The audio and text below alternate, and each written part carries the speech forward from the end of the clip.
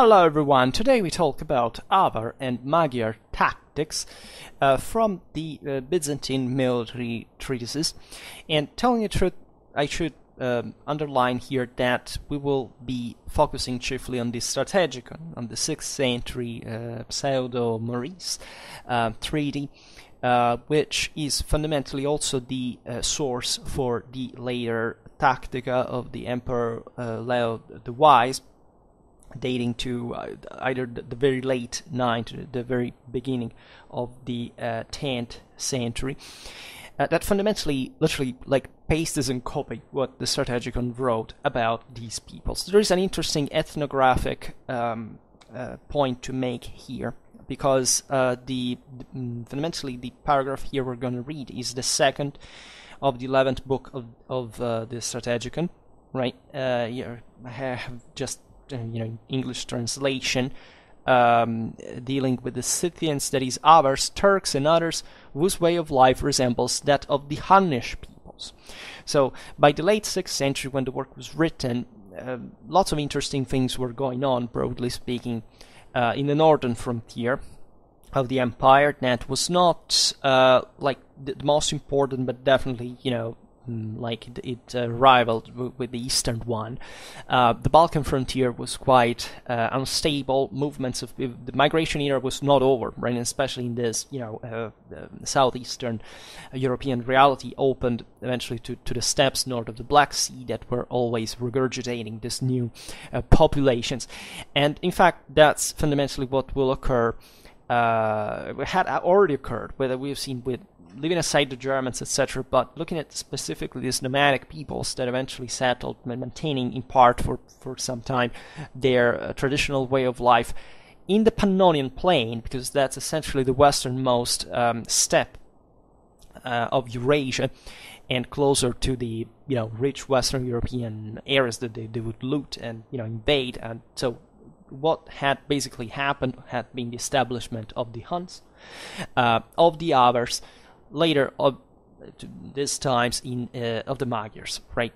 There would be another group to include here that are the Bulgars, that in Maurice's time were not already there, if not by in small numbers, because frankly, to even as we will see, the same Roman sources tell us, it doesn't make any sense to distinguish sharply, categorically. Like these peoples were properly glued together, coming from the most diverse backgrounds, right? The Avars are meant to have been prevalently Turkic. The Bulgars, kind of a mix between Turkic and Indo-European, because you see that by late during migration era, it's the moment in which the Indo-European Eurasian steppes is largely overrun by Turkic Mongolian elements, right? And they lose the upper hand, but fundamentally these peoples had not disappeared. Yes, in part they had settled in the west.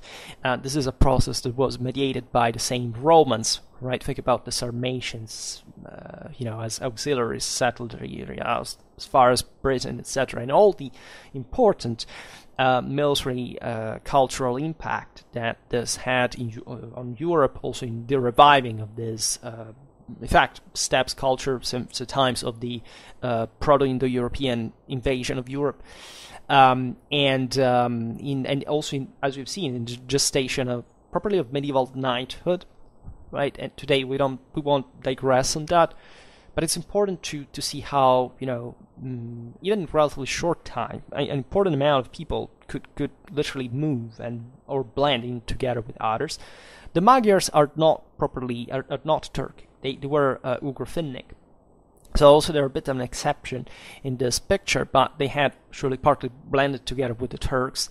And part of the reason being that in the steppes there is no barrier, in a sense. I mean, there are many actually, but the way properly these communities dwell and operate is a continuous blending, a continuous decomposition of broad political group of confederacies of different peoples that are properly also ethnically different. This is to be seen also in even in Europe, in semi-nomadic realities, when you see Germanic confederacies, well, from their own perspective, they were still a group of different tribes that retained, even within the confederacy, a separate identity. And the reason being is that, of course, this lifestyle was terrible, right? The steppe is not the wasteland as we imagine it. There are many, there are resources. It's just they're not the typical ones of the sedentary world. There are also sedentary communities actually in the steppes, and these peoples are not literally just on horseback, literally, albeit the Strategikon will provide us an interesting exaggeration about it, but that will explain that is still fitting after all, and for which material culture in this enormous region that stretches literally from Vienna to Vladivostok, we'd say, is very similar. Like, these peoples fundamentally have very similar needs. They fight essentially in the same ways, right? Steppes military cultures, as we already had the opportunity to see, varied over time. There was an improvement. There was the development of different tactics, of different techniques, technologies. Things changed in the steppe over the centuries, the millennia, right? But here we're talking fundamentally this time span of late 6th, beginning of the 10th century, where, as you can imagine, not much essentially changed, right, in a pre-industrial society in general, not just in the steppe, but even in the same Roman Empire. So as you know, the Strategikon, we already made 2 videos of this kind, dealing with the so-called blonde-haired peoples that are meant to represent roughly the Germanic ones at this time, and chiefly the Longobards, the Franks, the peoples like these. We made one about the Slavs and the Antes. Those were altogether Slavic peoples, and as you know, here the author is fundamentally describing, with a bit of proper ethnographical taste, as was famous in Roman tradition, but for the purpose of essentially a strategical need of how to cope with these populations, both in fact strategically and tactically, and in fact suggesting also what the best formations, tactical modules essentially would be to cope with these guys on the field. These were all conceived as enemies of the Romans by a certain degree. As you know, by the 6th century, the Roman Empire was fundamentally at the peak of its ethnographical, intellectual superior and diplomatic skilled culture, right, compared to the surrounding peoples. It was a moment, as you know, of expansion from one side, but still important crisis shortly afterwards, also since Maurice's times, where the empire was literally under siege, but from different directions, from these multitude of peoples of very different ethnic background that in fact retain all. They had also a lot in common by certain standards, especially equestrian warfare was a big deal, not just here, which is the extreme case, because these were basically only just virtually all cavalry armies. We're talking about the turkoi, as the Romans call them now, with this, however, degree of approximation as we've seen, but also naturally differing.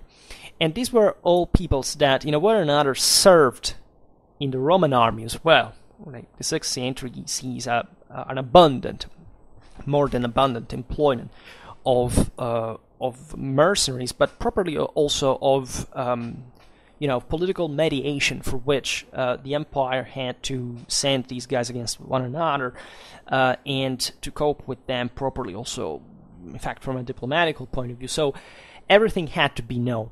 The Strategikon was a courtly work, right? We call it the pseudo-Maurice because it was attributed to Maurice as he was emperor at the time, but this is a condensation of broader knowledge that circulated at the court among the imperial family, the generals, the men that, generally speaking, were interested in these things for the sake of a practical purpose, right? When you read Leo the Wise's Taktika, aside from realizing the properly the copy of the literal copy of these parts of the text to the work, you see already, how Byzantine culture had changed by that point into something a bit more still clever, but a bit more sclerotized, or at least much more traditionalist, that looked mostly at the repetition of tradition as a concrete as mostly a piece of literature. We made a video, for example, drawn heavily from Leo the Wise Taktika regarding to Byzantine naval tactics, I think, during the early Middle Ages, where you realize that there were certain topoi and other things that were written not because they made much of a military sense, but they were maybe considered, dialectically or rhetorically expedient in some way. The 6th century work instead is very fresh, right? When you read it, you can understand that brilliant Hellenic modern intellectual mindset, coupled with properly Roman pragmatism, concreteness, and positivity. So the best in many ways of what we call Byzantine civilization. I wasn't done with the Bulgars, because these would fit actually in the group that we were talking about today. But Leo the Wise fundamentally says that they were virtually almost identical to the Turks practically. That, as we've seen at the time, meant the Magyars that had ousted the Avars after that Charlemagne had crushed them, and that, however, since the Bulgars at that point had already been, they had been Christianized, Romanized, etc., the emperor writes, that they're becoming more similar to us, to the Romans. And this is definitely true, because the Bulgars settled very close properly to Constantinople. They started building properly a parallel church. They almost, from their side, ideally shared the empire with the Romans, right? Whereas the Romans thought that basically they were just an emanation of their own. This is another thing, but let's say this video could fit also for the early Bulgars in the way the Byzantines called them. So, also, to make a long story short, when we talk about the Turks here, it's an ethnographic stereotype approximation, and there is much of classicism even in other denominations. Here there's probably also the difference between the Avars and the Turks and other similar people.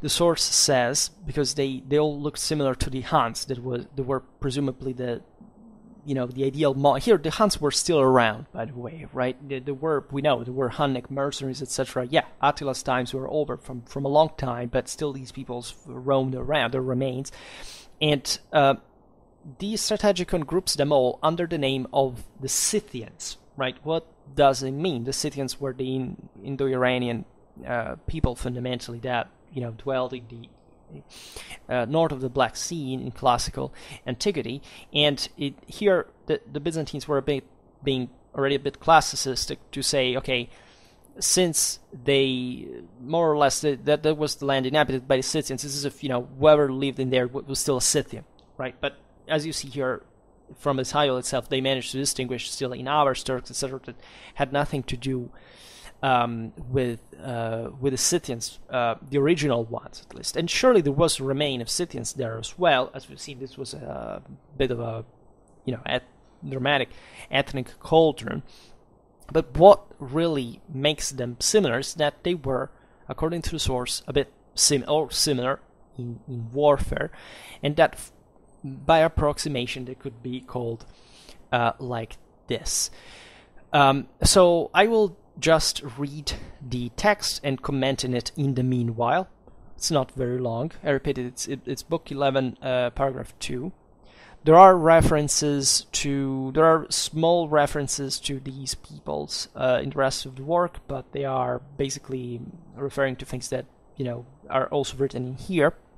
There are references also to other parts of the work that I've read before, so that I can address you to, and that are also, however, very simple, and have to do with how the baggage train of the Roman army had to be arranged when facing these peoples, and also what kind of properly of battle formation they would have to enable. And the fact, last thing before we start, that Leodewise copied completely Strategikon passage about the Avars for describing the hungers is in itself, as we've seen, a bit of a classicistic attitude, but it's still realistic in the in the essentials, as we've seen. Avars and hungers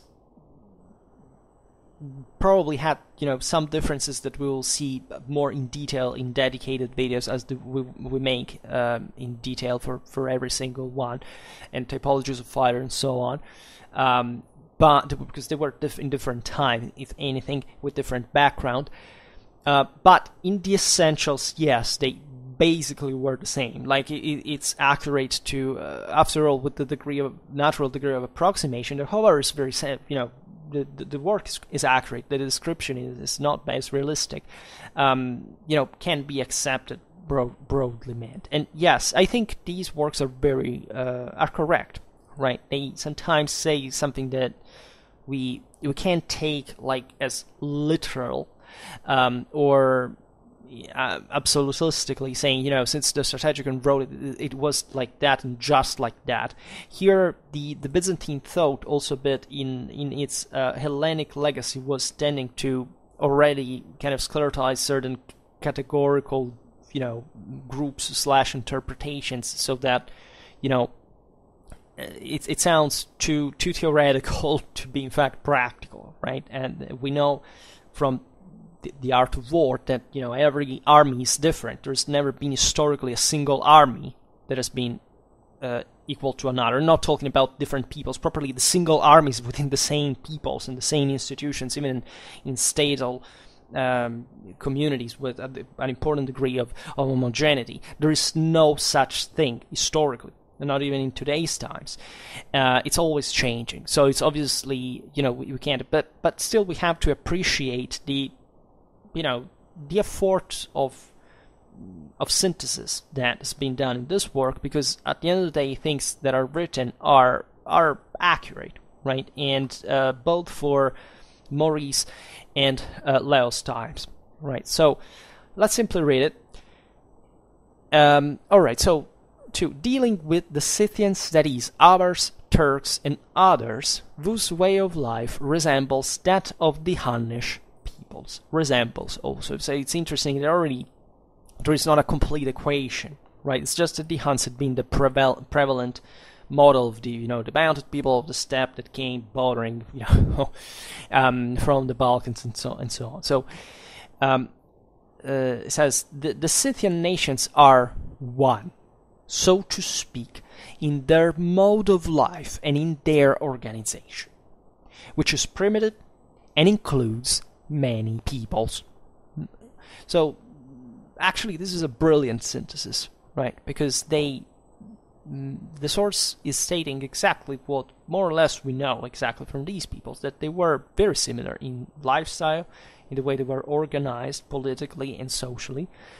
It was a primitive reality, right? Because the steppe leaves with much less resources than the sedentary world, and there is this properly multicultural, this idea that there's not just one people, right? And that, in fact, these are called, you see, in the title Scythians, then eventually in the text Scythian nations, to stress the fact that these were different stocks, right? They include many different peoples as such. Consider that the Roman perspective here is habituated to evaluate mostly on what for the Romans was the natio, right? Properly the idea of, coming from something, like a regional scale level of ethnic, approximately shared characteristics at largest. All right, so the Eurasian steppes definitely provided lots of these variations, and the text is correct in pointing it out. Then it goes on and says, of these peoples, only the Turks and the Avars concern themselves with military organization. And this makes them stronger than the other Scythian nations when it comes to pitched battles. Now, I'm sure there are a lot of ethnographic studies on properly what the Strategikon means by the Turks, as well as other peoples, etc. Here, as far as I understand, the main division goes by this. Like the Turks were, well, the Romans were aware that the ethnic, the prevalent, at least the most powerful at that point in history, ethnic component was pushing westwards, right, from Central Asia. And the Avars are distinguished by them simply because, I presume, they had settled in the Pannonian Plain at this point and were that major power that was actually, growing as such, right, becoming more cohesive. When the Avars settled different chunks, right, we have seen it in the videos on Longobard history, that there's a bit this idea that it's very mechanistic, wargamistic, that the Avars were just strong because they had this ultra heavily armored elite and, a hell of a zootechnic, metallurgic capabilities. They were definitely a fierce military machine. But as Clausewitzians, we perfectly know that a military system is effective only when it comes from a cohesive political and social reality. The Avars, at the moment of their settlement, were not, right? It would take a generation or two before they basically started to move as one, as a major khaganate that was eventually able to in fact put also Constantinople under siege, launching raids into Merovingian Germany, making, being a consistent power and definitely a hell of a military machine, right? The Romans thought highly of these people's warfare, right? And they were very cautious against it. So the Turks are a bit basically the same with the Avars as we've seen, because these peoples were similar, as the source says. And the fact that others in this Scythian group are excluded possibly refers to the fact that the Romans were acknowledging the sunset of the Iranian prevalence in the steppe, right? The Sarmatians at this point had fundamentally melted away and crumpled as the main people in north of the Black Sea. So there were lots of these other groups that were also not very easily distinguishable for them, right? For us, it's much a greater challenge, but also at the time, don't think that it was so evident, right? What existed like up to, especially in these areas, it wasn't much a matter of distance, but properly of the means of information regarding to who was who. And as we've seen, it was very tricky among these peoples because they changed often, they split, they regrouped, and it was surely difficult to follow even at that time, historically speaking. And this source states fundamentally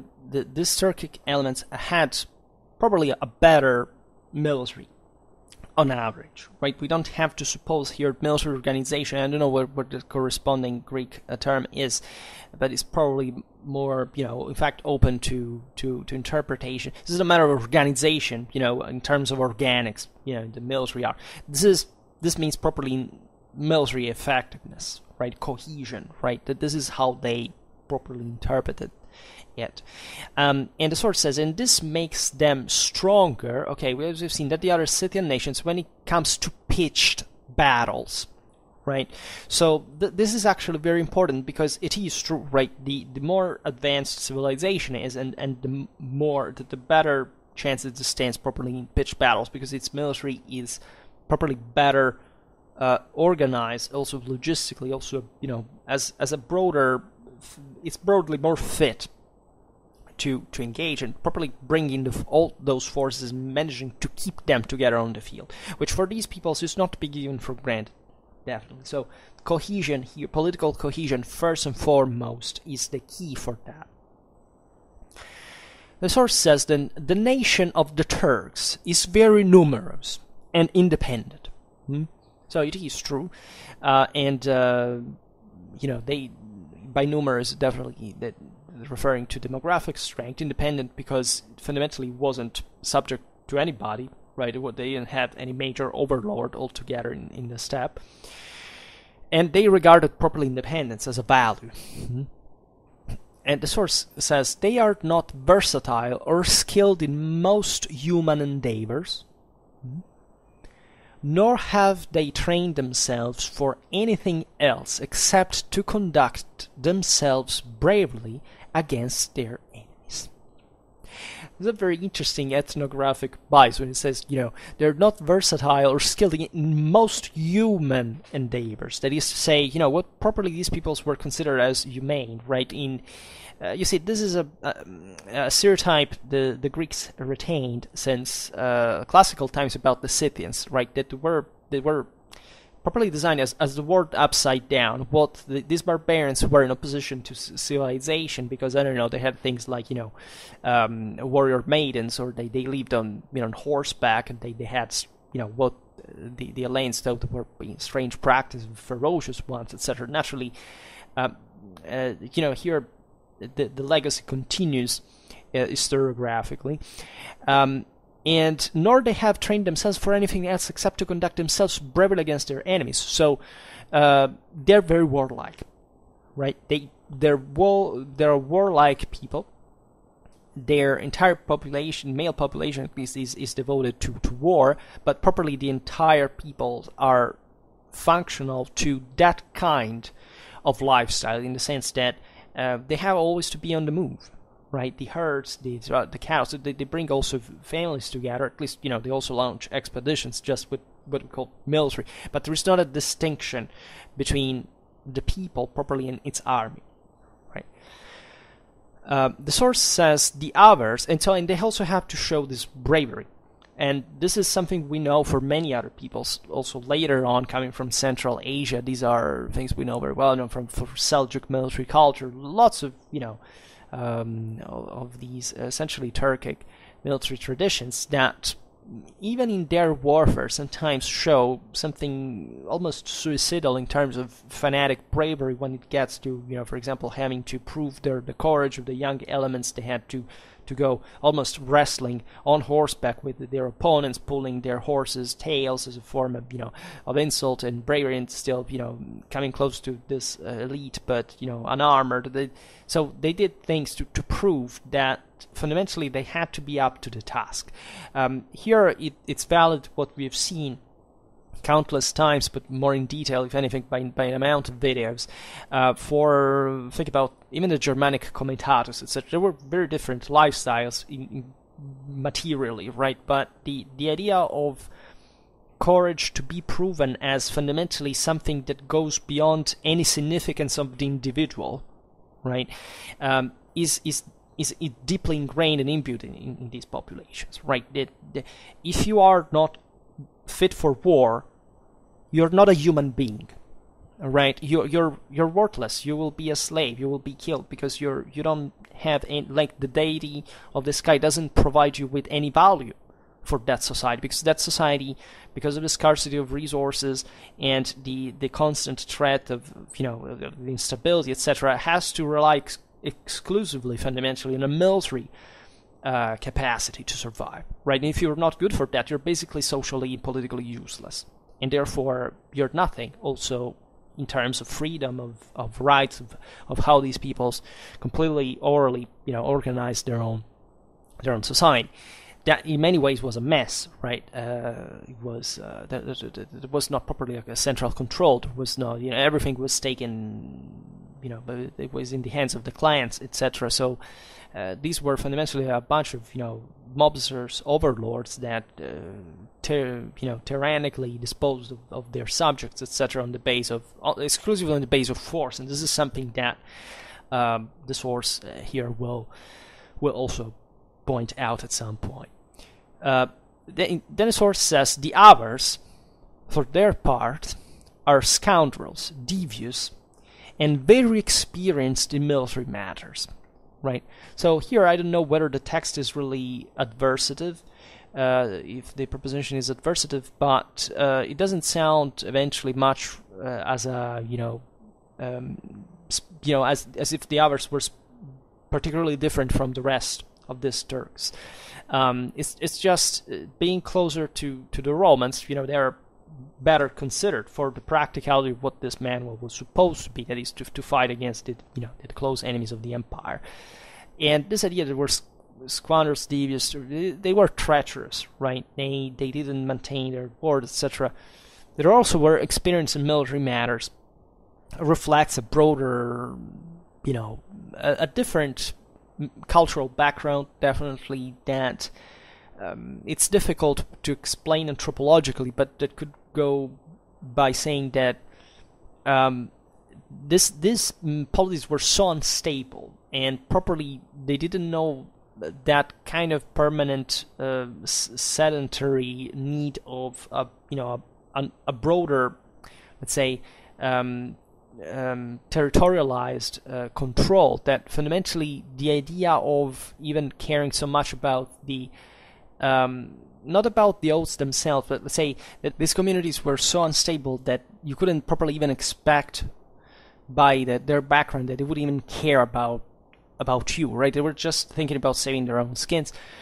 This should be always considered, however, in fact, that still the military clienteles these systems were based on were still founded on a very fanatic sense of loyalty, right, as far as the elites were concerned, right? But there were these swarms, literally oceans of lighter troopers who were fundamentally from the subject populations that were already, in fact, defeated and trying to emancipate themselves, and they were poor because they basically were just provided these swarms of horse archers, but they didn't have the shock element of the ultra heavy elite, right? And they properly had a different purpose. So it would seem to these external observers as if these huge movements of peoples that by themselves, that at the end of the day made the numerical bulk of the armies as well, reflected this kind of treacherous behavior, right? But still, they had possibly also exactly for this reason a very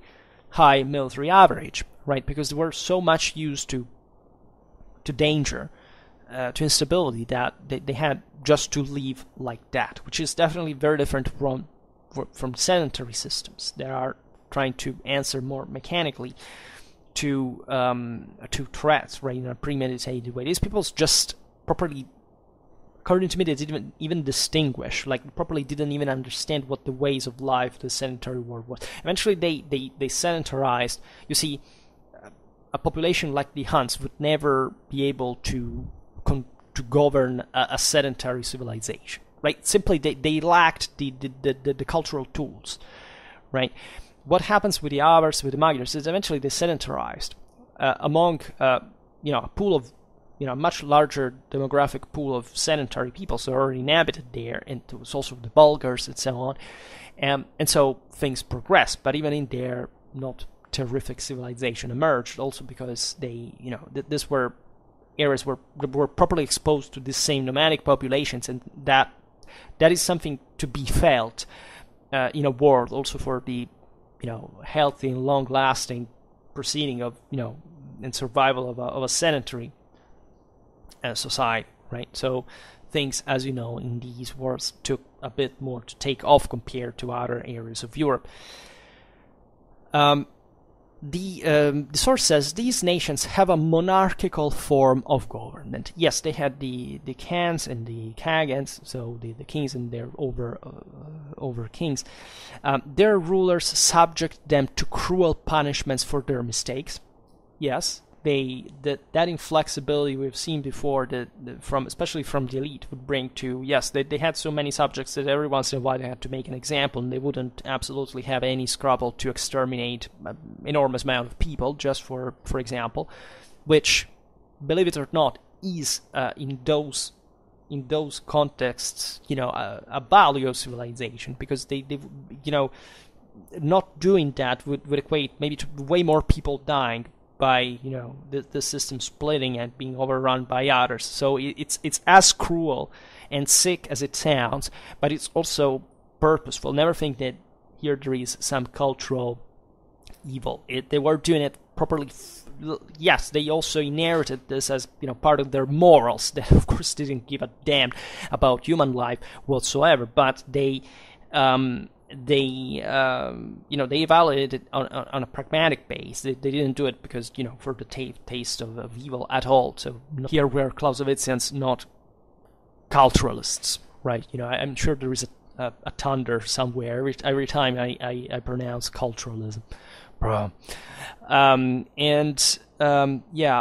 The source goes on, says, governed not by love, but by fear, deterrence, they steadfastly bear labors and hardships, right? So they know how their world goes. They live in this very hard ways. Their lifestyles that definitely intense from a psychophysical point of view.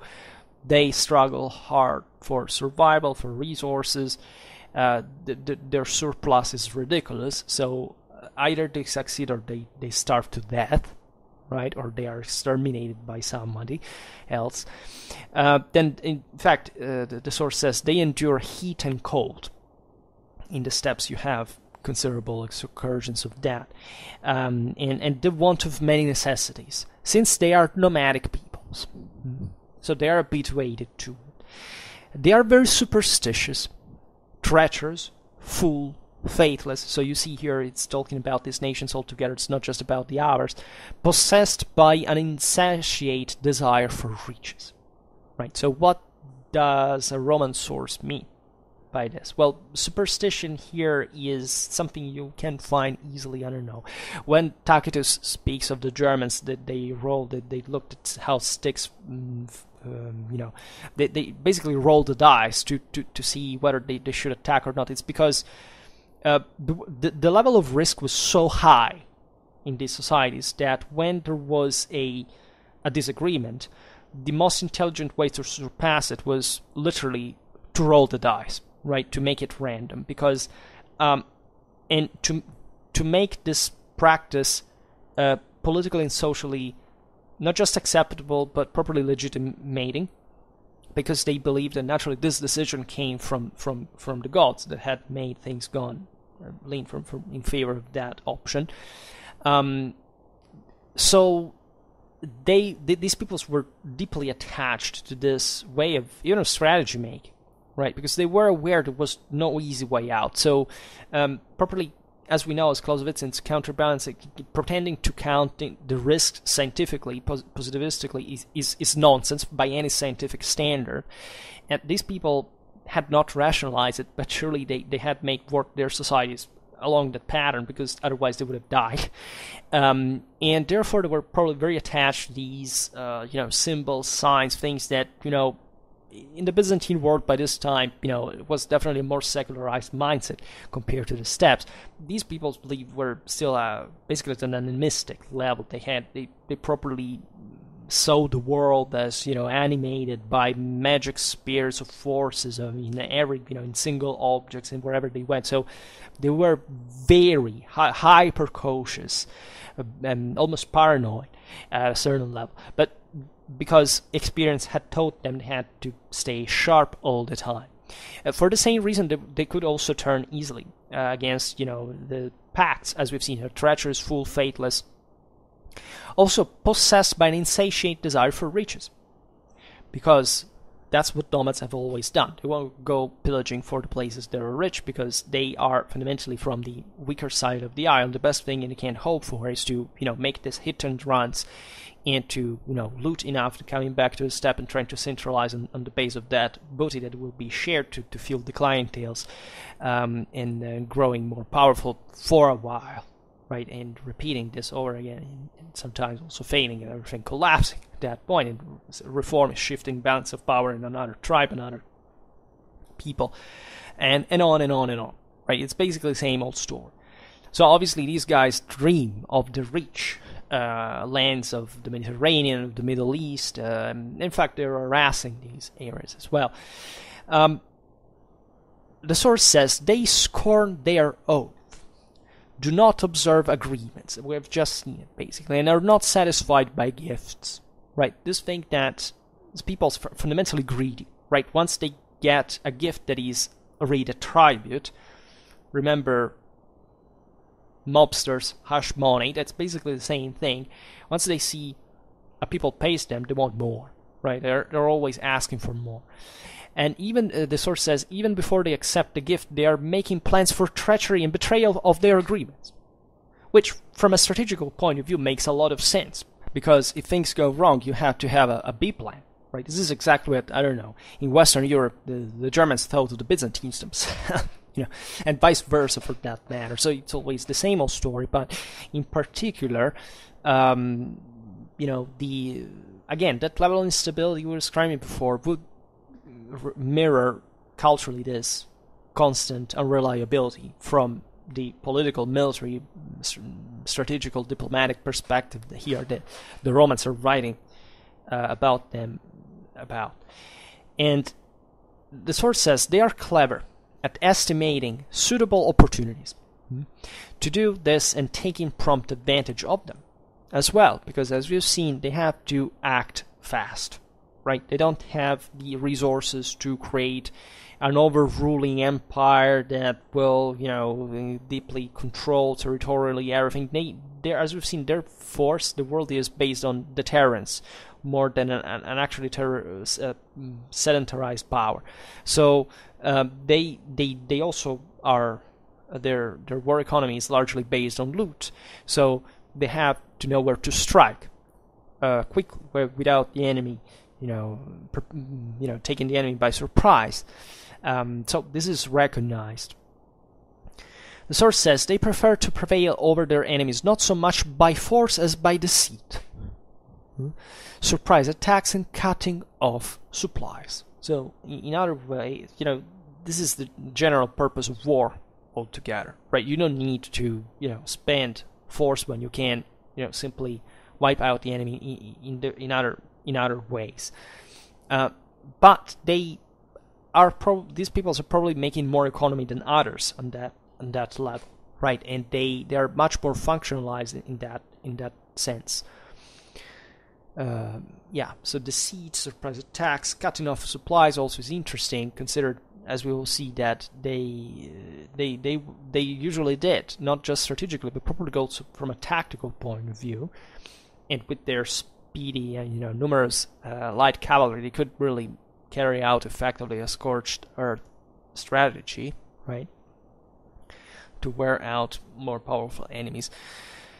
The source says they are armed with mail, swords, bows, and lances. Yes, this is basically it, right? Basically every people at this point is equipped like this, but more so as we will see now, all these elements together, right, especially in combined arms tactics, are perfectly functionalized. The source says in combat most of them attack doubly armed, in fact. Lances slung over their shoulders and holding bows in their hands, they make use of both as requires. This is very interesting for a number of reasons that we will see, especially in the in-depth videos on specifically Avar and Magyar warfare, but these peoples were very, normally speaking, if you take Persia, for example, or saying Romans, heavy and light cavalry, or at least, shock and missile cavalry were properly separated from a tactical point of view, right? They in different units, right? But the peoples of the steppes, the most hardcore ones, were still capable of coupling the same thing in a single, properly in a single trooper.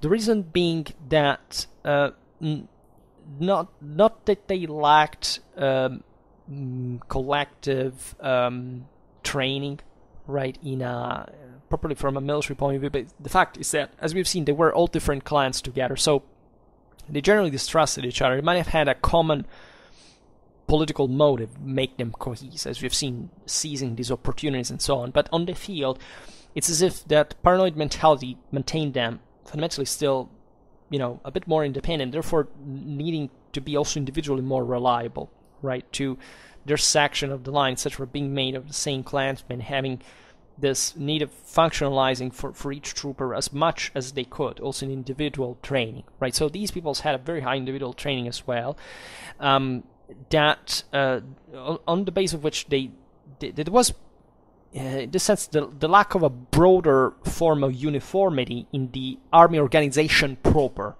right?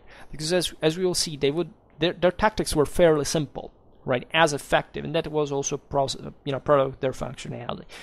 Sedentary civilizations would reason more in a more advanced way because they had the means to properly and rationally and logically, from a military point of view, separate different units to maximize combined tactics on a larger scale. These guys instead retained them a bit more into, but with a level of an individual training that was lost in most areas.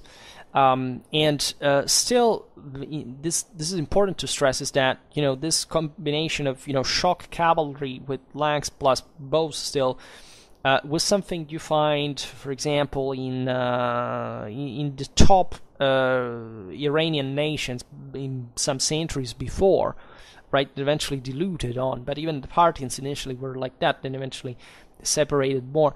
But they revealed surely a very high military practice, and also probably some contact still with the Middle East and the steppes immediately north of them. But this is seen by lots of things, including properly, from archaeological connections, we know it was the case. Avars, Magyars, but also medieval Hungary would maintain through the Danubian Valley, the Black Sea, etc., very strong contacts with the Middle East. Avars, famously enough, were the ones credited with the introduction in Europe with the Chinese trebuchet, right? That also provided them, not just through that, but also eventually with the subjugation of the populations where they settled, this siege warfare capabilities. So here the source is actually talking about, as we've seen, mostly these nomadic peoples as such. It's not making the case for eventually how they, once they settled in the Pannonian Plain, how they transformed themselves, which did happen. Right, in our warfare, for example, the Slavic contribution was very important, as mostly infantry-based, not only, but still, something that normally in the steppes wasn't quite there, and that these peoples managed to combine all together. So we will see that again in very different videos. So here, bear in mind, we're just commenting a very concise text that is meant to be so, but that is still correct in the overall generalization of this broader steppes people's warfare, right? Which is very spot on after all. So here it literally says that they shot with their bows before charge, right? In order they could alternate the thing, but still it was a real thing. So not only do they wear, the source says, armor themselves, but in addition the horses of their illustrious men are covered in front with iron or felt. So this is what we were saying before. The elite was ultra armored, including armor for their horses, and it's rare, right? It's extremely expensive. These were just the chieftains and their retinues, and as we've seen, the majority of the people would be instead, fundamentally horse archers with some kind of also, as we've seen, spear capability, because this costume was spread not just in the ultra heavily trained elite cavalrymen, but also like in guys that literally didn't have any armor, if not some, felt or leather, things like that, and that were both archers and spearmen at the same time, right? It was very convenient for them, especially considered that they lived on horseback, right? And here the text adds the notes that they give special attention to training in archery on horseback, because that for them was the most important thing. Why? Because, well, as we've seen, given that the majority of their cavalry was unarmored, they would preferably not close in to enemies, especially the ones of the sedentary peoples that were on average better equipped in infantry, so that they had some edge against unarmored cavalry in general. So for them it was better to specialize in archery, and as we know, they were a hell of good archers, and the same Byzantine military culture drew massively, but I mean massively, from this, from these archery traditions, and the objective naturally was creating this overwhelming hail of arrows that would soften up the enemy lines. The only handicap is that, as we will see also in the tactical part, they had a few heavy cavalry. So this is the problem with all these peoples we've seen everywhere up to Seljuk times, etc. yeah, they harass you. They literally, it's not even about properly the damage of archery, but this from a physical point of view, properly the your nerves are being constantly for an entire day under the sun in armor, etc., thirst, etc., harassed constantly by these guys that you can't even see because, of all the dust they rise, they arrive at swarms from here and there, alternating thing for a whole freaking day under arrow fire. You go nuts, right? And that's what they were systematized to produce. It was a horrifying experience. And the hope was that, for them, that at the end of the day, you would be so exhausted that their few heavy shock cavalry would manage to wipe you out. But also, military systems were very symmetric by this time, right? They could be very different, the ones especially between nomadic and sedentary peoples. But at the end of the day, they matched themselves, and in general, broadly meant, as we've seen, the sedentary world had an edge on them, right? They Statal civilization, they had produced better response. That is, Roman warfare was maintaining as the highest military standard at the time. So the reason why there was this edge was the same reason why these people lived in the steppes and not in richer places, because even if they had this dramatic capacity, they would have settled immediately after overrunning much greater civilizations. That didn't happen. So that at a political level, social level, reflects also the military one.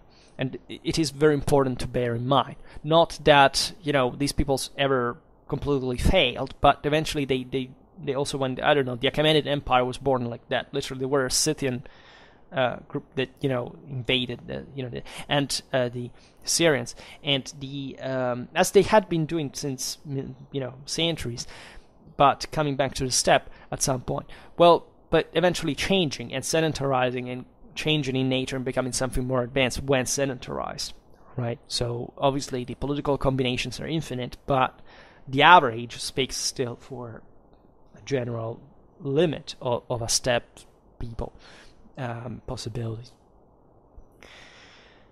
Then the source says a vast herd of male and female horses follows them, both to provide nourishment and to give the impression of a huge army. They need them, right? And plus they make numbers, so it's difficult to understand, even by explorers, that what's that cavalry for? Are they just, cattle, or war horses, whatever?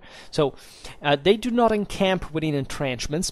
This is important, as do the Persians and the Romans, that are civilizations, as we've seen, but until the day of battle, spread about according to tribes and clans. You see, they don't have properly an internal discipline. They go by tribes and clans. They continuously graze their horses both summer and winter. This part is very important for a number of reasons that eventually the same work comments on.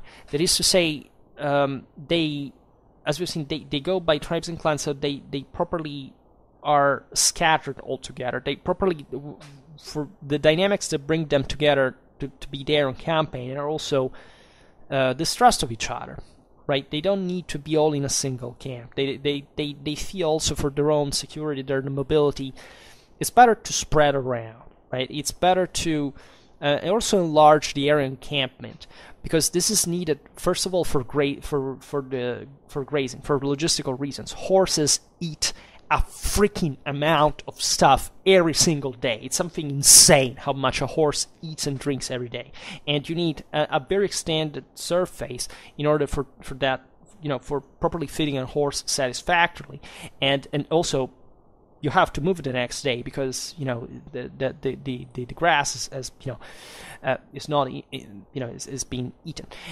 So this is properly a need. It's useless at that point to be encircled in a fence in a camp, right? So it's better to be like that. And they also properly they don't know much about fortification science in general, right? The peoples of the steppes are normally considered even, I don't know, the Romans mocked the Parthians even after centuries of their sedentarization, because the steppe peoples, they hadn't still learned how to be effective at siege warfare. They probably don't need them, because in the steppes there's no such thing, and it's still the ratios of force even in the sedentary world after all are not based on how many walls you can erect, but fundamentally how much you can control them and what's in the mind what the guys will have to do it.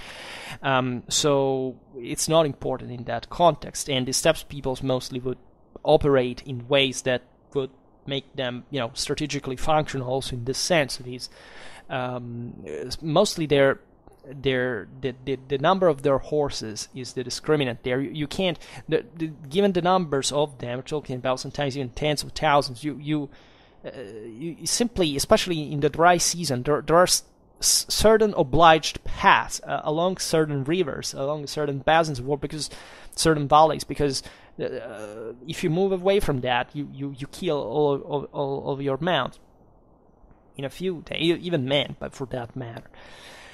Even if these men in horse breeds are also very resistant, sometimes men drank their horse's blood, not just as a ritual practice, but properly to not to die of thirst. Sometimes in crossing some desert things,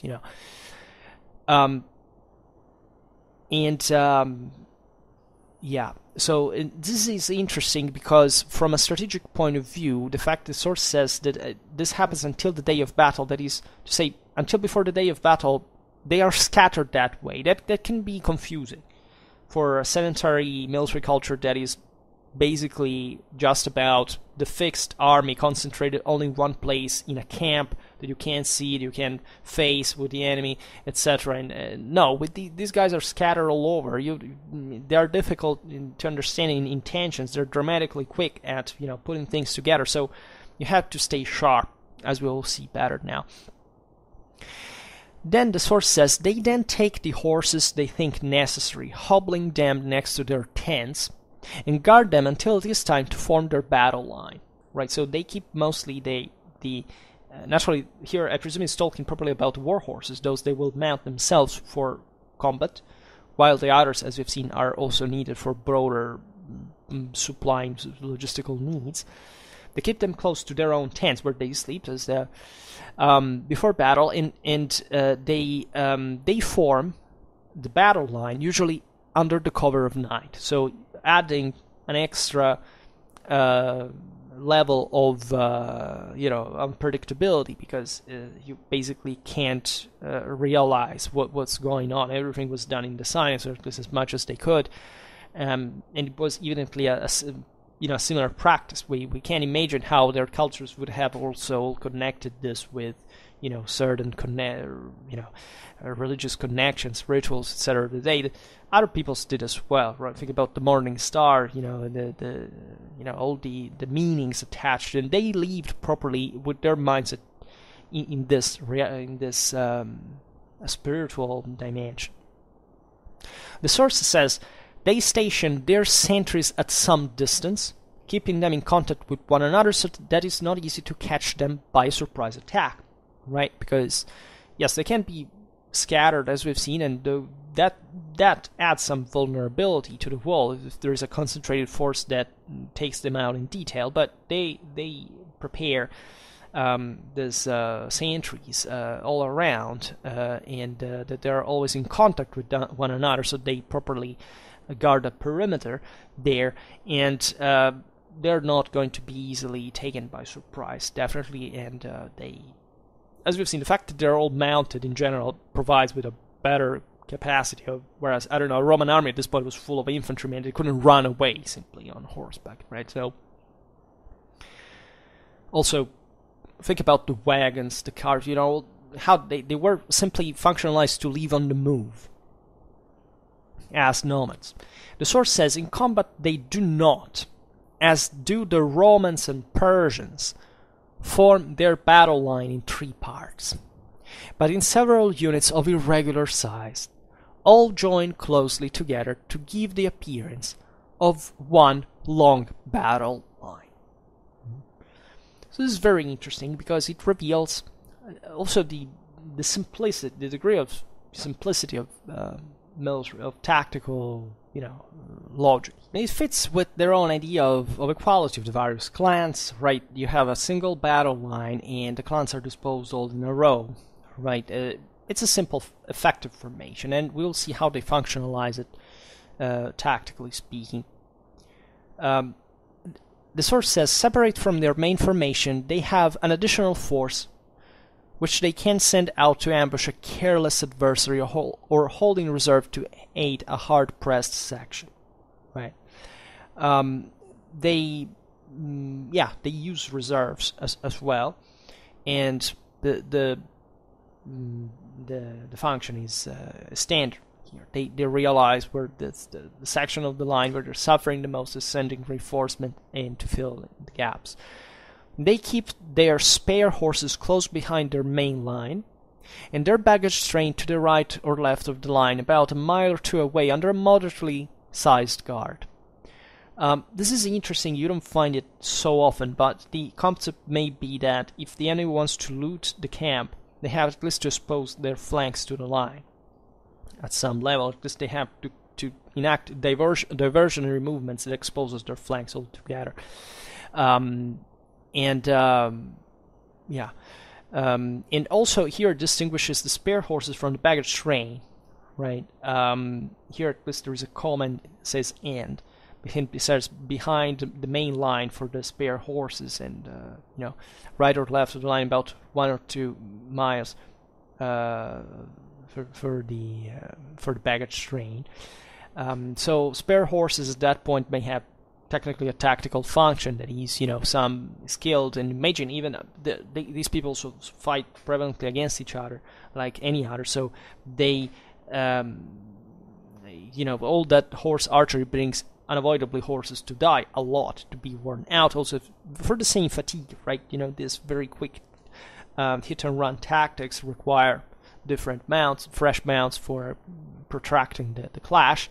And there is not just horse archers, by the way. There are also heavy cavalry that are always there waiting to properly launch the attack at the moment at which the enemy is as its weakest.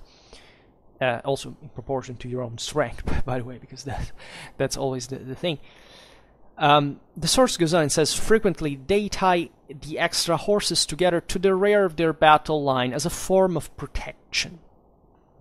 Frequently, so not always. So these extra horses can also be tied together as a sort of line of protection.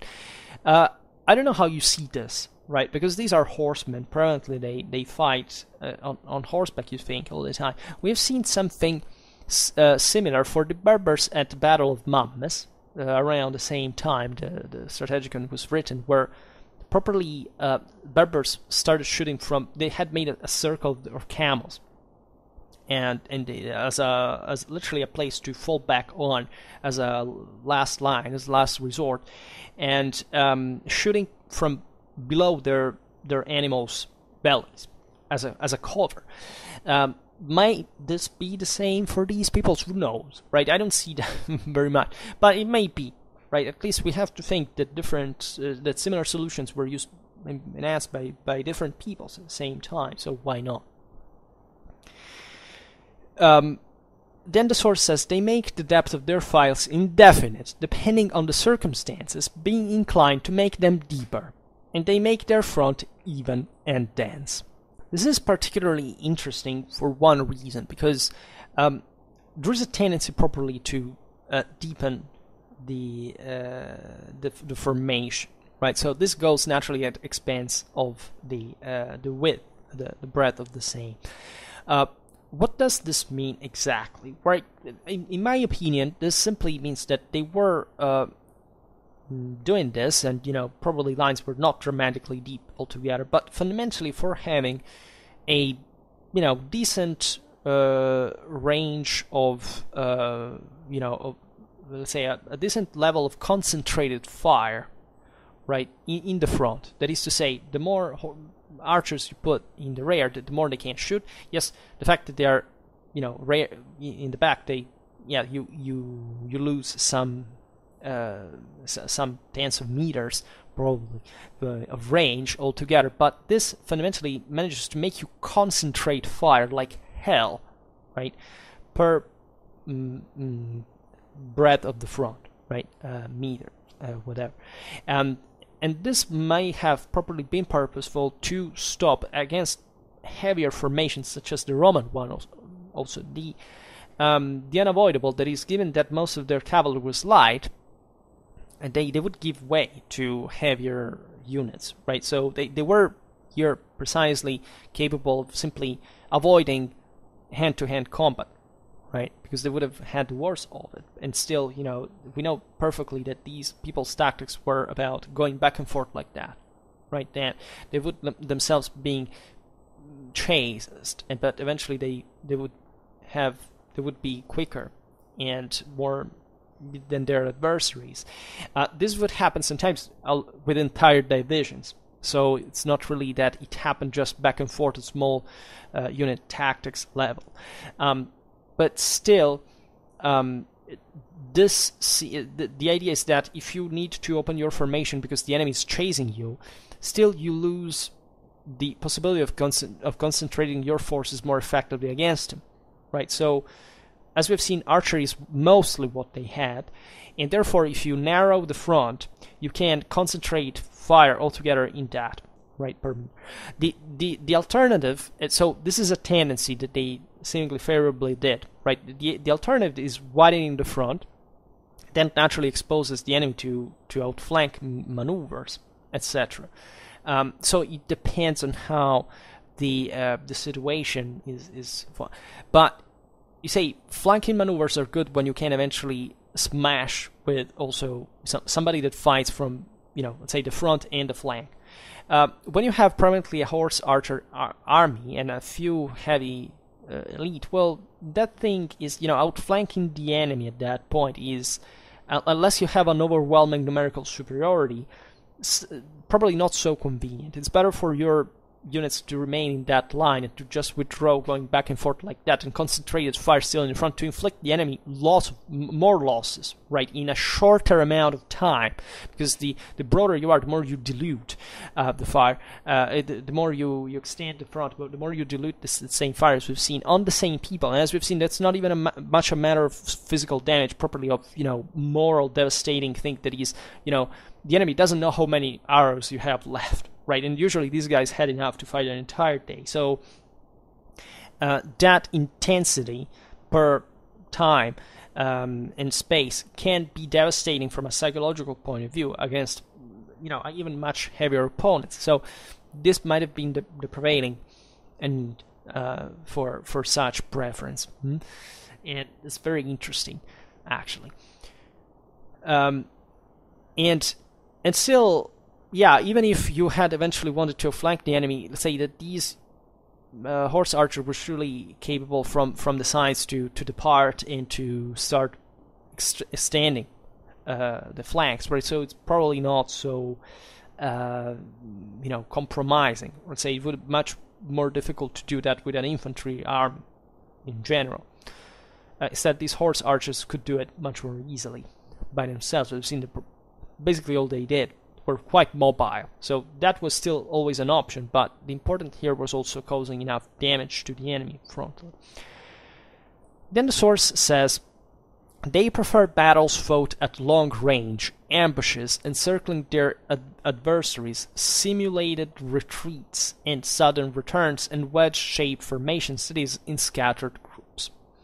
So here, as we've seen, here we've just said that they tended to make a single line and to make it dense. And then the source says, but also they prefer battles fought at long-range ambushes encircling their adversaries, simulated retreats and sudden returns, wedge-shaped formations, that is, scattered groups. That is to say, a bit the opposite, right? So, obviously, we have to think in this regard that the first part is mostly referred to pitched battles, right? And the second is what these people did, even in proximity of pitched battles in the previous days, right? We have seen it. Very good examples are the Turks at Battle of Manzikert. We made a 2.5-hour video about that. The main deal there is tactical as strategical, actually, because normally the bulk of their, especially shock forces, would be far behind, right, as a reserve. Nobody would properly know. As we've seen, they could mostly They were very mobile, so the battlefields were extended, sometimes for kilometers. It's difficult for the enemy, maybe days before battle, to properly understand what's going on. Because every day there would be these horse archers that attack you and harass you, and you don't understand whether it's the main attack, or if this just, in fact, an ambush, an attempt. And actually, it can turn for these same peoples differently, given the opportunity. Like if they say, maybe they don't plan the big attack at that point, but if the enemy gives way and there is a possibility of chasing that, they will send more troops. So it's all like a back and forth, and that's mostly the psychological element that puzzles the enemy at that point. What the hell are these guys doing, right? How many more are they of this? Why do they never stop fighting? Where does the main attack come, right? This is what their enemies think. And the interesting thing is that these guys were used to do this at each other all the time in step. So it would be, you see, dramatically easy. As for other things, as we'll see in the pursuit, to enact these tactics against more, let's say, more stationary armies, such as the Roman ones in this case, right? Okay, they would be, a tougher nut to crack, given that these sedentary armies are also better protected there. You can't just wipe them out with arrows. You need a decent shock force eventually to complete the job, and that's where things balance themselves out at that point. But still, right, for them it's an easy, it's just shooting turkey, right? Especially when there is a thickly compact mass, you don't even need to aim properly, right? At it, you just make hails of arrows raining, salvos, volleys at every freaking time, one after the other, and you're gonna hit and properly causing that damage, the disorder that you wish for. The source says when they make their enemies take to flight, they put everything else aside and are not content, as the Persians, the Romans, and other peoples, with pursuing them a reasonable distance and plundering their goods. But they do not let up at all until they have achieved the complete destruction of their enemies, and they employ every means to this end. Right? This is particularly important because it's also something that these peoples probably were awaiting always for in their own reality. You see, in their own reality, you can't really chase anybody because they mount fast horses as yours. When you have prevalently foot armies, the sedentary populations, when they flee, you take them down, right? You chop them down. It's so easy, right? And you can't catch, because these guys go for the loot. Remember, so it's not just about the camp that at that point is going to be easily looted. These guys want to really kill everybody and to make which is in the steppe is a dream, because it's very hard to kill everybody when you have a mounted army that flees and it's always, as we've seen, scattered. And so think about the satisfaction anytime they manage to defeat somebody that was mostly on foot, how to take them down one by one, right, to chase them down. And they had definitely the best cavalries for this, given that properly peoples from this ethnic background were regularly used all over, for example, medieval history and beyond, for carrying out these specific tasks. Right, medieval armies in Hungary, for example, they would always use these peoples of the steppes to raid, to lay waste the country before the main army passed, because that's what they were daring for the loot. That's how also they were paid, by the way. They contented with themselves with few. They would purchase the enemies. They couldn't, mostly, these were light cavalry, they mostly couldn't hold their own ground, right? But still, they could pursue the enemy when the heavier cavalry was exhausted, right? And like locusts, because there were so many.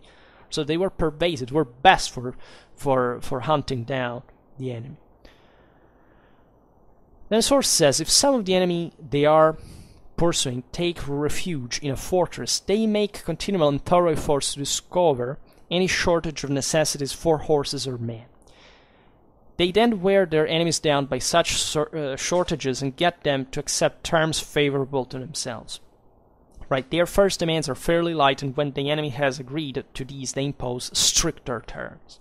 So they really want to squeeze out any resource from the enemy. They're very clever at also spotting. Think about the knowledge properly of terrain. Like, these peoples live basically in a never-ending plane, right? So all they see is the sky and earth, right? And they know how to orientate themselves on them properly, spotting the terrains, their characteristics, etc., much better than what the average, person in a sedentary world, not even in a more civilized world can do. Right? They know things properly, others don't. They properly have also a physical exercise that enables them to reach on horseback or on foot certain areas that most people say it's insane, right? Because they're savage fundamentally. They're wild. They have a really a hell of an intelligence in that sense, of a physique. And that's what they live for, all this, like every day, time by time. They also can hold out longer. Like, imagine in these situations, right? Even physically, these are very resilient. They're not scared to wait more than others, even when they're deprived of resources more than others. Consider that. Right, for a general levy of a sedentarized reality, yes, they may be mostly agriculturers that are also tough, living in farms, etc., but it's never as much as, living literally on horseback your entire life in terms of physical resilience. They probably lived also shortly, right?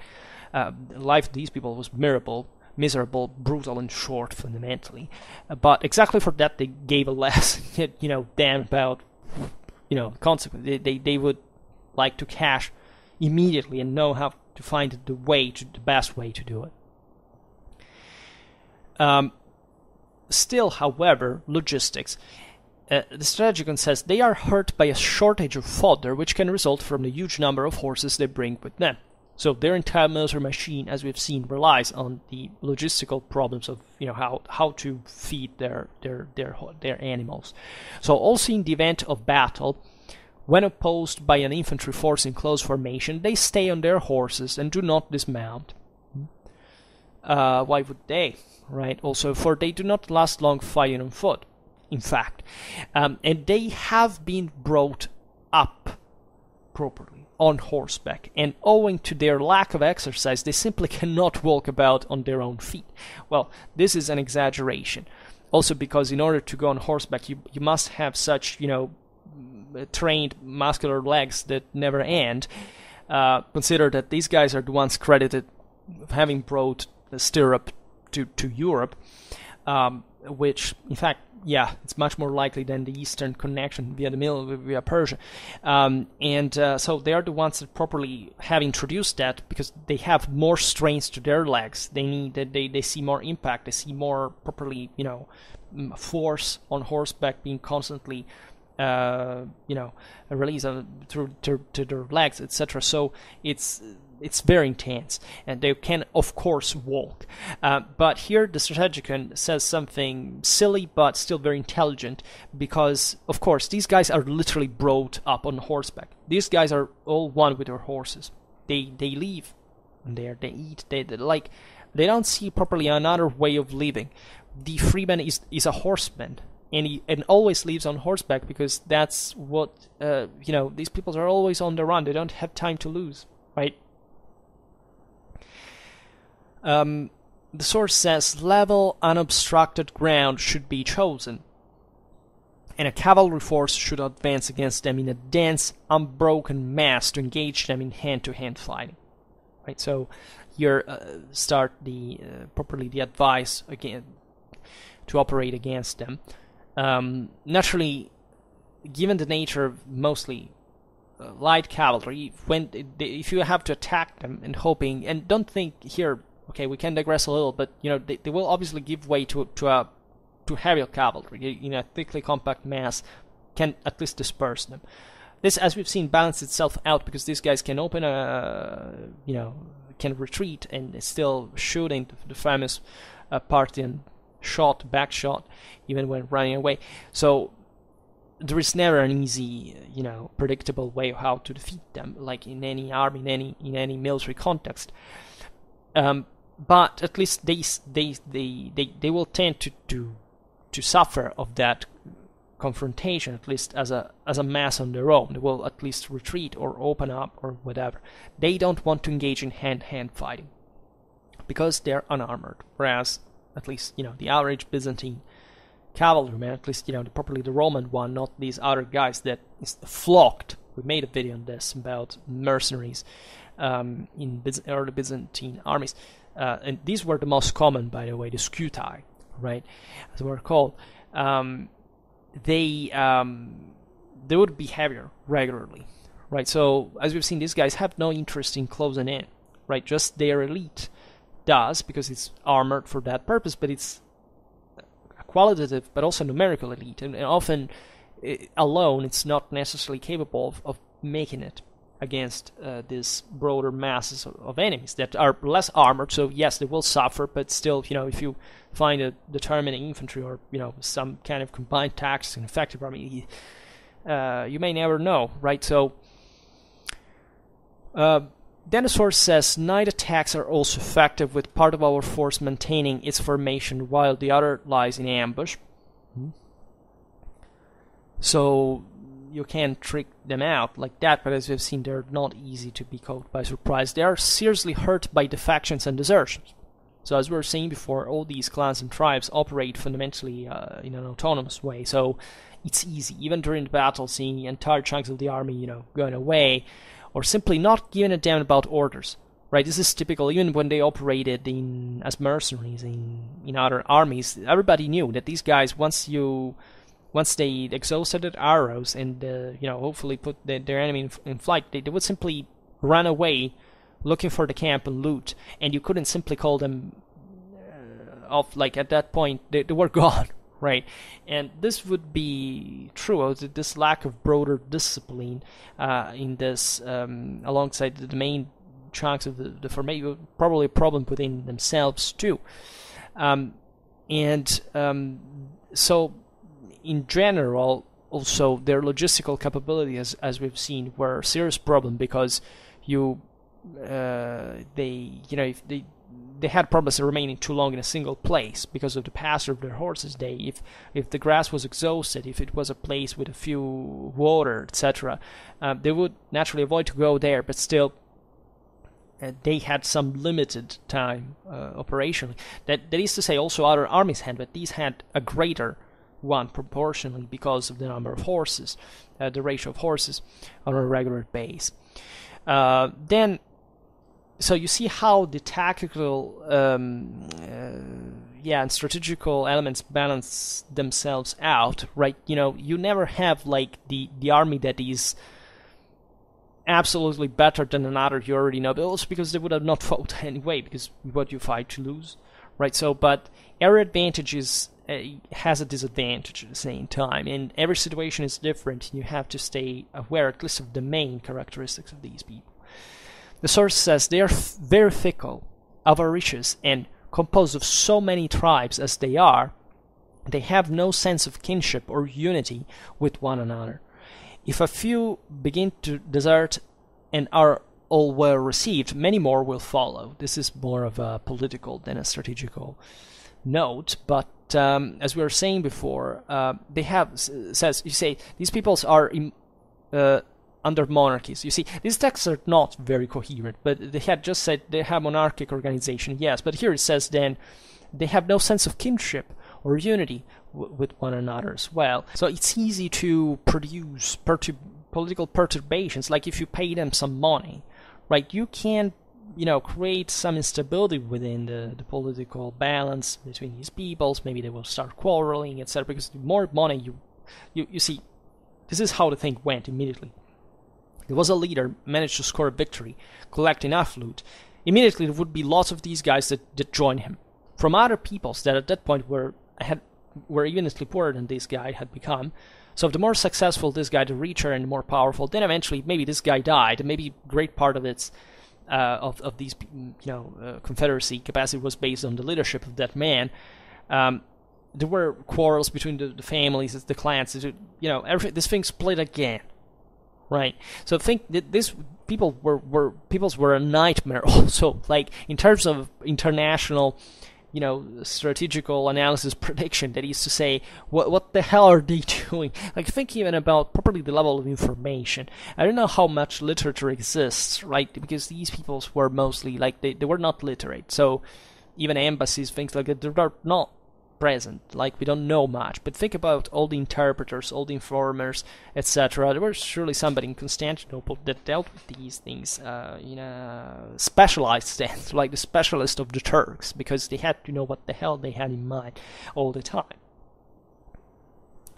And the source goes on and says, when they are moving up for battle, the first thing to do is have your scouts on the alert. A bit like them, right? So it's interesting how the thing mirrors it, even for the peoples they are fighting against, because they're functionalized to fight against similar. So station at regular intervals. Remember, it's the same thing they do themselves. They have sentries all around that are in contact with each other. So the purpose here is that your ones should be at regular intervals, so that at least no major enemy unit can pass through. Right, and you are still on the alert on what they are doing, so that you have enough time to mobilitate before these guys, outtime you, right? Then, so this is all the advice. Then make your plans and actual preparations in case the battle should not turn out well. And if you remember what was said about what these guys do during the pursuit, and also when somebody entrenches himself into a fortress, they tend to cut out any supply around, etc. That tells you the reason. Look for a good defensive position for use in an emergency. Collect whatever provisions are available. Right? Remember, you have to resource them. Right, if you chose a good place to retreat on a series of fortresses in a high ground, you have stocked there enough provisions. Maybe you can't hold out for long enough for these guys to go away, right? Because they need also, as we've seen, this grazing grounds, etc. So enough for a few days, it says, for the horses as well as for the men, because you may need all. Especially have plenty of water. As always, water being the single most important thing that exhausts itself more quickly. It's also more complex to, especially if you can't access even if you're entrenched in a fortress, like you must have a well or some, barrels, whatever, things like these, because, maybe there is just a stream outside, but it's outside, and these are where you're hiding from. Those guys are just out there, and they're expert in cutting you out from there. So that's very important. Which is frightening if you think about this, because it is a strategical advice for an imperial military. It says you should freak out every time you fight against these guys. You have to think very well, also of predisposing things for a defeat in the first place, which psychologically is right. You don't start from a positive mindset, but rightfully so. And then make arrangements for the baggage train, as explained in the book treating of that subject. Now, I've gone read at this. It says simply that basically during the march you have to keep your baggage in the rear, well guarded, and when the enemy is inside, during battle, you have basically to surround it with your troops, right? It has to say the center of the formation. So predictably, it was about avoiding this camp to your baggage, everything, to fall prey of these raiders that can come from everywhere during the battle, as we've seen, as they disperse themselves and they are just there in for the loot. Then, if an infantry force is present, it should be stationed in the front line in the customary manner of the nation to which it belongs. This is another predisposition, as we've seen in the 6th century. The Romans had plenty of auxiliaries, of foreigners, sometimes were the same people. And the idea is that infantry should withstand the onslaught of these guys, because at the end of the day, they're more expendable, and as hopefully heavy infantry, they're still, basically the best option against light cavalry. And as we've seen, the enemy has no intention of closing in with most of its forces, just harassing you with constant arrow fire. So these guys are going to absorb the hit, the shot.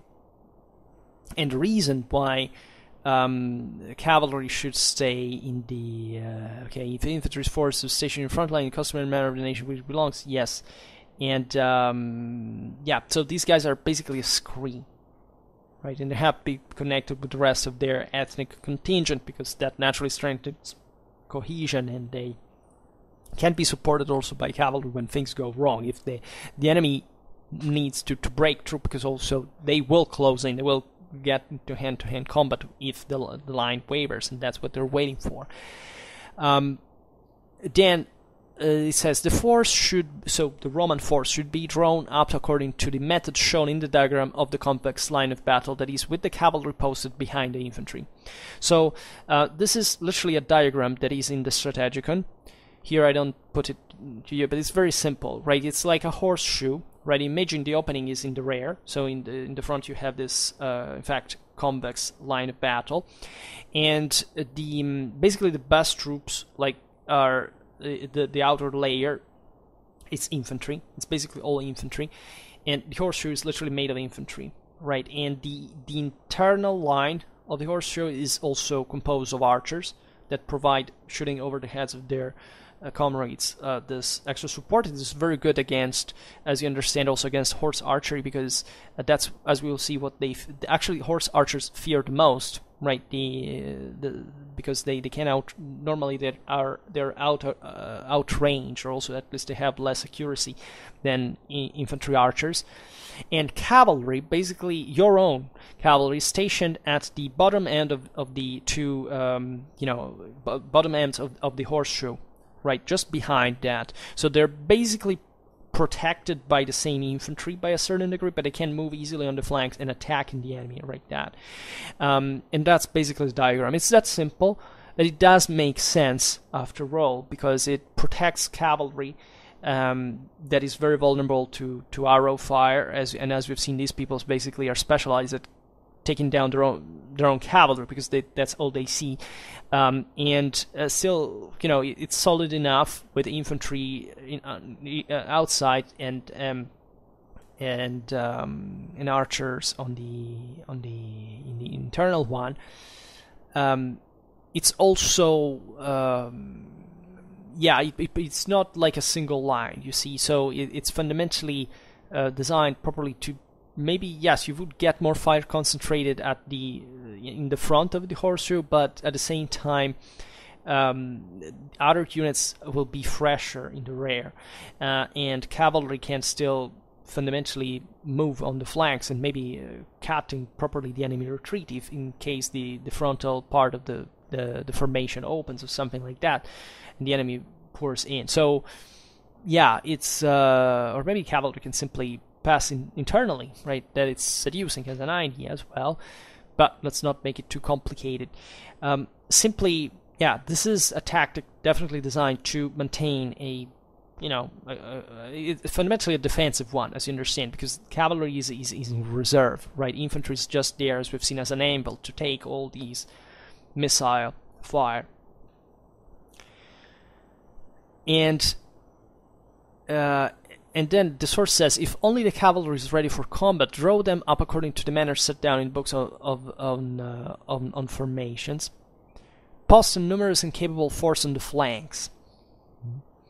In the rear, the defenders are sufficient. So here, yeah, fundamentally, he's telling that you need some kind of mobility also on the sides, on the flanks, to maybe encircle an eventual breakthrough. The defenders, the defensores, are basically that cavalry that should stay in reserve, while the cursores, the assaulters, the attackers, as here it's called in translation in English, are battling in front of the line. So to follow up, like fresh reserve and to overrun a scattered enemy, the interior should have been softened up enough by the attackers.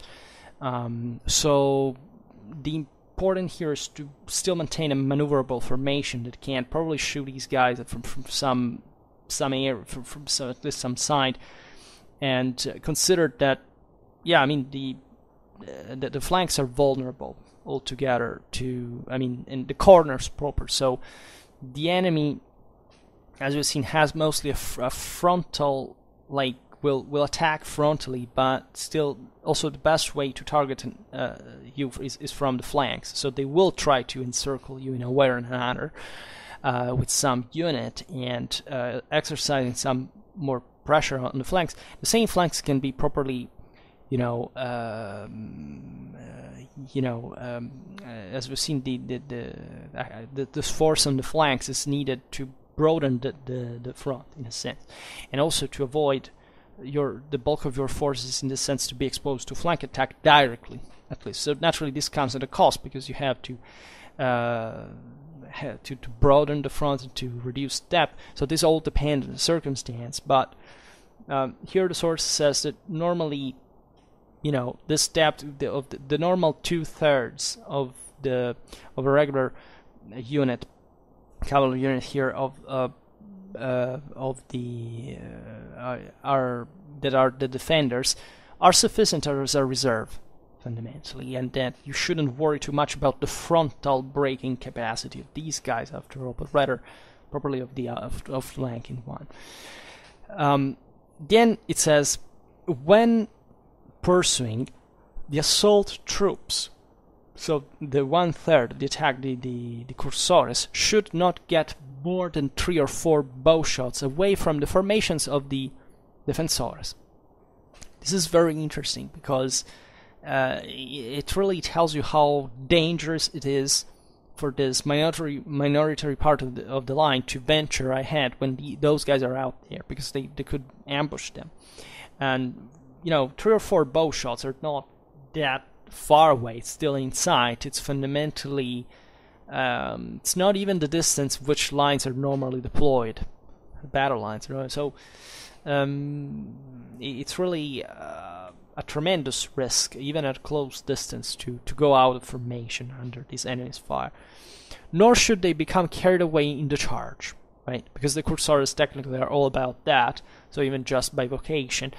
And in this, against this enemy, they have to be very careful, because those guys are not waiting but for you to charge and to wear you out in the process, for you not to be able to come back alive. Then it says, when possible, seek a clear and unobstructed area to form the battle line, where no woods, marshes, or hollows might serve as a screen for enemy ambushes. Yes, because these guys are capable eventually of doing it, even though you could argue that for them it's better to remain in open line. It depends on what you... Of course, if you're defending, this is less true. But hopefully in the event of a pursuit, those guys are normally exploiting such terrain features to properly to hide their forces and to maybe reverse the battle outcome when you're pursuing the enemy. Think you have defeated them all, and you break up formation, and and they attack you, and you're done for. Even when they are just a few amount of troops, if they still maintain cohesion, they have an advantage over a dissolved unit. So dissolved formation. Then post scouts at some distance from all 4 sides of the formation. So this amplifies your range of properly of awareness of the battlefield from all directions, because the enemy can literally come from any direction, even from your rear that you didn't notice. So this allows you to be more, capable of reaction against them if they pop out. And if at all possible, it is helpful to have an unfordable river, marshes, or lake behind battle line. See, so that the rear is securely defended. So these guys have to come just at the front. That can be a harsh thing, but they're normally not able to break by themselves. They may harass it. They may cause also important losses, but still, it's still better than being outflanked. Right, which we'll try to do. If the battle turns out well, do not be hasty in pursuing the enemy or behave carelessly. This is typical also for other enemies, but in these in particular, because you may never know whether they regroup, they're scattered, they They're difficult. They're fast. They move fast. They can't come back more easily than others. Even when they break the formation, they can recompose it more easily. For this nation does not, as do the others, give up the struggle when worsted in the first battle. Right? They are habituated to this back and forth, and there is no concrete way to know when they have finally retreated. So there is always this risk out there. But until their strength gives out, the source says, they try all sorts of ways to assail their enemies. If their formation is mixed, with most of it being infantry, it's still necessary to make provision for forage for the horses. When the enemy is approaching, by no means should the cavalry be allowed to send out foraging parties. That is to say, basically, watch your cavalry, because foraging parties are naturally going to be easy prey, to fall easy prey of these guys. And horses may have to be kept in reserve for a long time, even during the battle. It may last days, right? So make provision for the forage for the horses, because it may stay out there for a long time before being able to counterattack. And also simply guard it well, because those guys are seen can raid your camp easily, and they're going to aim at it. And basically let the infantry, when the majority of it, especially of your army, is made of it, in order to screen these guys' attack, because that's fundamentally yes, you already know that you're going to take losses, right? But if they can't do anything about the solidity of your formation, you have the advantage over it. And there's still there's enemies is particularly frustrating, because this is the end of the text, by the way, because you can never fully manage to even know what's going on, right? At some point, it's properly difficult in battles to say. After a day, you see, it says, don't remain careful, because these guys can, during the night, maybe counterattack, doing these things, as also other armies can do. But with these ones, maybe even after days, you have not a clear idea, unless they don't properly left something behind, some baggage, etc. that fled.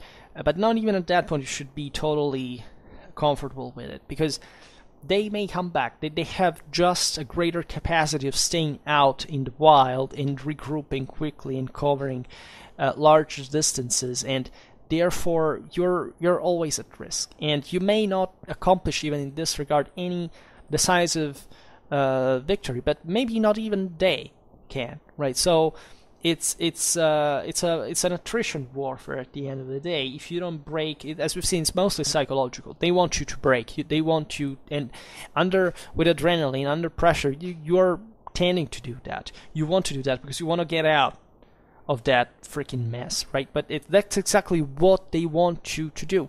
Their world warfare is designed to harass you in that way, to make you react.